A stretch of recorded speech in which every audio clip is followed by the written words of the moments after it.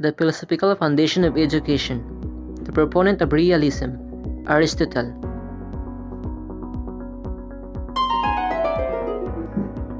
When it comes to science, he is regarded as the father of biology. There is no other than Aristotle, who is also the father of realism. Good day, everyone. I am Edilberto Surio, discussing the life of Aristotle as the main proponent of realism.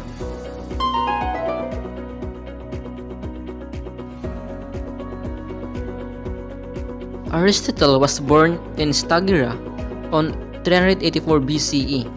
Stagira is located in northern Greek kingdom of Macedonia. His father was Nicomachus, who was a court physician to King Amyntas II. Little is known about his mother Poestes. Aristotle died at the age of 62 in Chalcis, located in Euboea, in 322 BCE. Aristotle is known as the Greek philosopher who constructed the philosophy of natural realism. During his life, the Greek intellectual body of knowledge was moving away from a more religious base and towards a more scientific and natural view.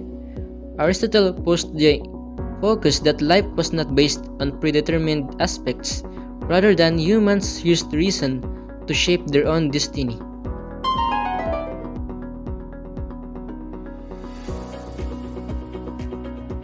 Aristotle studied under Plato at the Academy.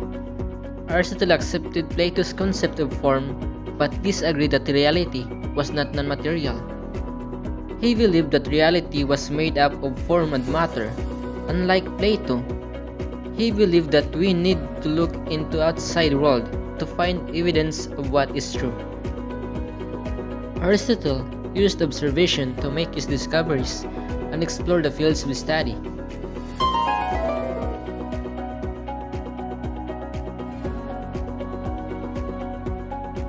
Aristotle focused on the pursuit of intellect. This drive made him conceive many questions about the nature of reality. When Aristotle would conduct research, he would look at the past and present literature in the topic and based his research questions on what the literature had presented. From the work of other Greek thinkers, Thales, Anaximander, Parmenides, Heraclitus, he established his intellectual background, which led him to observe and explain reality.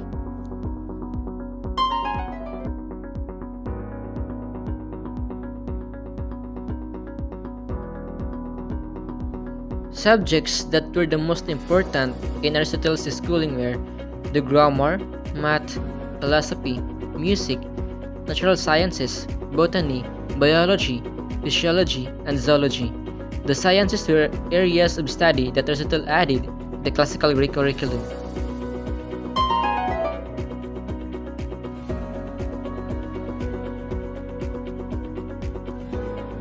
Aristotle wanted to construct a philosophy that was rooted with social, political, and ethical issues. Aristotle drew his philosophy of the Greek concept of arete, or the human excellence in all things. The idea was to create excellence in any pursuit. If this was attained in the society, then they would be inclined to be more politically and morally excellent. The educational component and style created to reach for arete is called for relationship, harmony, and balance.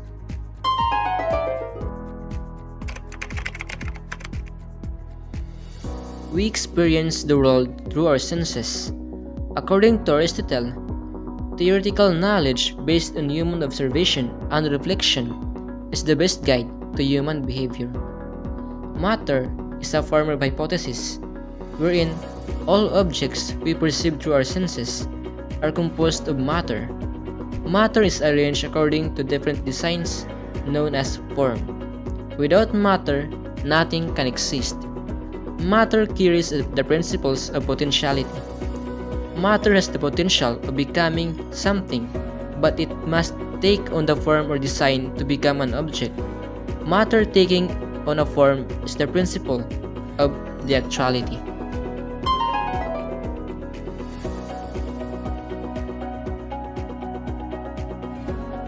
Aristotle's philosophy of education was centered on the human's ability of rationality. Humans use the power of reasoning in all aspects of learnings and life.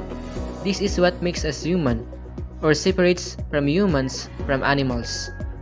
Aristotle's form of schooling was centered and shaped largely by his philosophy and scientific theories. That's all for today. Thank you.